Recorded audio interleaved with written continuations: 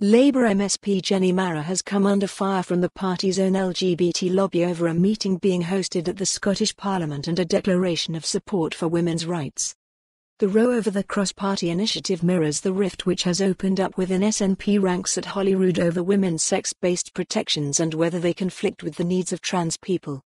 The group LGBT plus Labour Scotland, which is affiliated to the National Party, has accused Marra and SNP MSP Joan McAlpine of driving prejudice against minorities.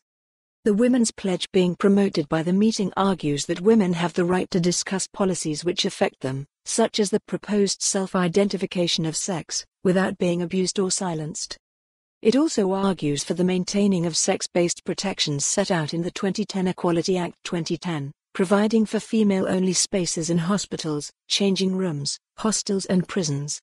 It also argues for the protection of single-sex sport to ensure fairness for those born as women. However, LGBT plus Labour Scotland said in a statement it was extremely disappointed that Marra, as a Labour MSP, is co-sponsoring the event. Objecting to the speakers who it accused of spreading misinformation and hatred against trans people, the statement raised particular concern that the event is scheduled for the International Trans Day of Remembrance. The fact that they have chosen to hold this event on an International Trans Day of Remembrance is provocative and cruel. This is a day in which trans people, who are killed and murdered at a disproportionately high rate globally, are remembered and their lives celebrated, the statement says.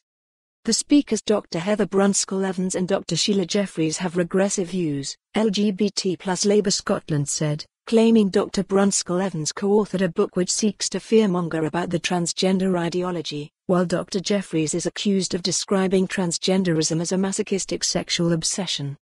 The group is calling for the meeting to be cancelled, and for Marra and McAlpine to apologise for the incredible hurt that they have caused.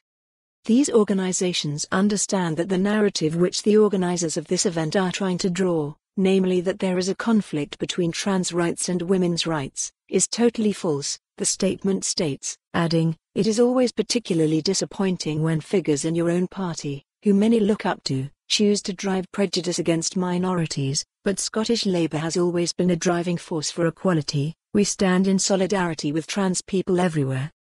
The SNP has already seen splits over the issue, with Ms McAlpine and other colleagues including Joanna Cherry MP insisting that unrestricted access to women's spaces for trans women, whose birth sex was male, does. For more on this story, visit the news article link.